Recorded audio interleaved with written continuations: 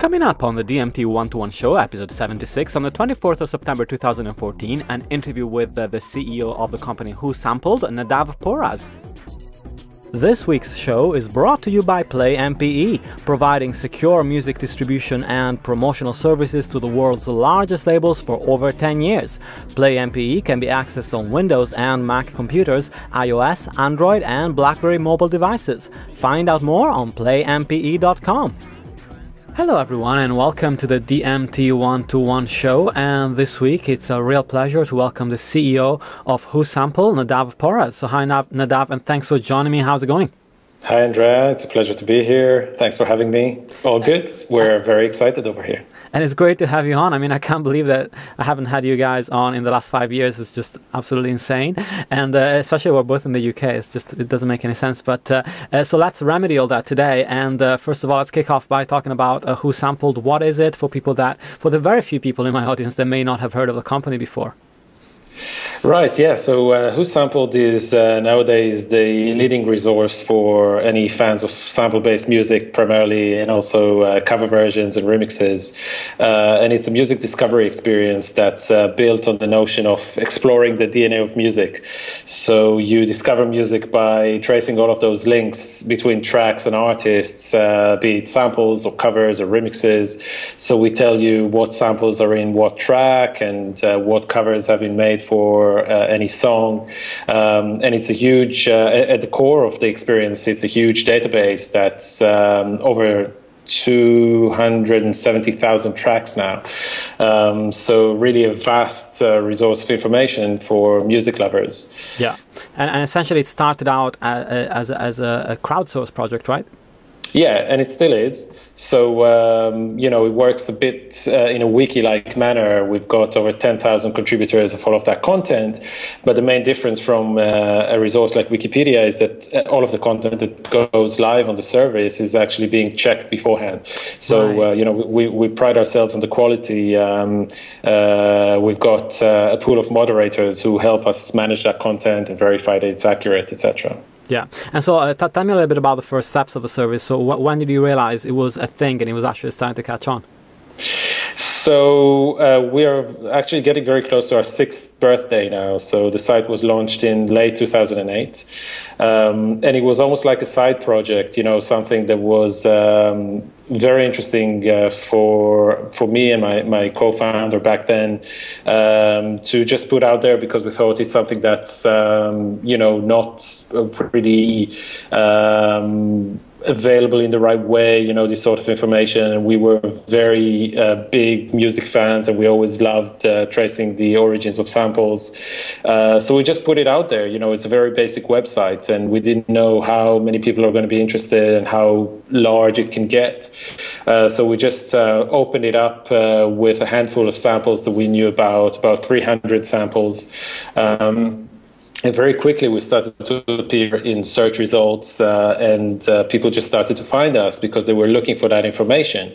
And then that led to contributors starting to join in, so more and more contributors, and then more and more moderators, and more content. And here we are 6 years later, doing it day in, day out. And, it's now a massive database and a very important resource for music fans worldwide. Yeah, absolutely, and the company has been evolving, of course, and one of the things that I find interesting is that you are very much a resource for people that are excited about music and want to learn more about the music they're listening to. But you also have built this huge amount, huge database of data at the back end. So, how are you guys dealing with that? Do you guys feel like you're always going to be a front end service, or do you actually provide some of that data to third parties via APIs as part of your model as well? Yeah, so, we are a platform, and we do something that is very generic and can service many different experiences in multiple ways. So it's quite unusual that for us as a music startup, we have 4 different revenue streams. So we have the consumer-facing aspects, and then, in terms of how we make money, it's the display advertising on the service, as well as the affiliate links to music downloads, on iTunes, Amazon, that usual standard model. And we also have a paid iPhone app, so that costs $3 or £2, and that generates revenue for us as well. But our fourth one, which is becoming very interesting for us as a company, is the B2B services and metadata licensing and technology licensing that relates to our database. And this is where we are seeing some very promising successes, and we think it's a huge growth area for our business. Absolutely. I mean, we can see that the services are sort of scrambling to try and find the best way to recommend music to people, and what better way than being able to relate tracks also by who has been sampled by whom, and sort of connect the dots that way. It's a little bit like, I know there are companies out there that are gathering, for example, all information around session musicians, and similarly, it's the kind of thing that people will be really excited about, knowing who else used this track. And in some cases you can find maybe up to like 30-40 tracks that have used the same samples or more, so it's kind of insane how many people might have used the same little bit of a song. And so looking at the platforms, you mentioned mobile and iOS, but you guys also had a big news this week around Android, which you didn't have before. And so what's going on that front? Yeah, correct. So, part of what we do as a consumer-facing service is listen to our users every day. And by far the most requested feature or development for the service was to take the experience that we have on iPhone to Android. And it's definitely something that we've wanted to do for a while. And we were investigating the right ways to do it, and we knew that there are various challenges on Android, with device fragmentation and different screen sizes and different technologies. So we really wanted to get it right, and it took us, a little bit of time, but finally, the Android app is out, and we're hoping that it'll make many people happy, with one interesting difference being that the Android app is free and is ad supported, as opposed to the iPhone app, which is still paid and doesn't have ads in it. So it is certainly something that we see as a potential mass market product, and we would love to see any music fan on the planet have WhoSampled installed on their phone, because we think it's a very important part of the music discovery experience. Yeah, it's interesting also, like did the screen sizes play into your decision as well? Because I guess like on an Android phone, the screen real estate is usually a fair amount bigger than the iPhones, at least up until now, up until the release of the new phones. And so there's actually, in theory, there's actually more space to display advertising alongside the content, whilst on the iPhone, it's a lot more crammed. Yeah, definitely. We don't put the ads on there to annoy people, and we don't want it to be something that, completely takes over the experience. So the fact that there are larger screens on Android, has helped our decision to say, okay, it's not going to be the end of the world if there are ads on there, and hopefully they're going to be relevant and interesting to the users as well. So, that was certainly a consideration. And now iPhones are getting bigger as well. So, who knows what that's going to mean for us. Yeah, exactly. I guess it's a good way of doing some A/B testing for the next few months anyway, and then figure out how the revenue streams compare, right? Yeah, definitely. Absolutely. And so, looking at how people are using the platform overall, is there any difference between what people are searching for on mobile and what people are searching for on desktops on the go, or is this sort of fairly similar queries? I was wondering if you'd picked up any interesting patterns there. Generally speaking, people are still looking for similar content. The most popular content on the site is the same most popular content on the app. Yeah. The cool feature that we have on the app, and that's on iPhone and Android, is that you can scan your music library for those interesting connections. And that really has made the searches on iPhone very diverse, because it is something very personalized. And you probably find out things that you wouldn't be looking for proactively, say with a search box on the website. But if it's kind of like brought to you automatically with a library scanning feature, then you actually engage with it and you drill down into it. And that is something that users keep on telling us how valuable it is, which is great. And beyond that, the mobile experience is actually, so far, certainly with iPhone, it's been much more of a drill down experience, very engaged. You can pretty much tap on any name and any track on there, and it just takes you from one page to another. It's like a rabbit hole of discovery, and the engagement is very, very high. Yeah. And also, users of the app open it much more often than, say, website visitors visit the site per month. So that is certainly very interesting. Absolutely, and now hopefully in the next few months or in the next year, we're going to see some sort of deeper integration with Spotify APIs or other streaming services APIs, so we can get that data when we're listening to music that is not on the phones as well. That would be pretty awesome too. And so, looking at samples, of course, I was talking this week on the last week actually on the show about the latest, Jay-Z stance, talking about micro samples and how he thinks that when it is like a fraction of a second shouldn't be copyrightable in that sense. And so how deep do your users go as far as listing samples? Do they actually pick up on these like micro samples and everything else?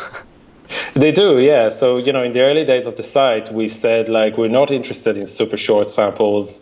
Let's focus on the interesting, the big stuff. Yeah. But our community is almost militant on getting it right and being comprehensive and listing everything. And we, eventually decided that that's indeed the right approach. It's very subjective to say this is important, this is, long enough, it's, and those sorts of considerations, as long as the sample can be very clearly verified and it's clearly identifiable, which is often a challenge with micro samples, because if it is just a second long, then, we don't want to be in a speculative position where we say, it's 80% the sample, so we list it. So we really try to only list samples that are 100% accurate.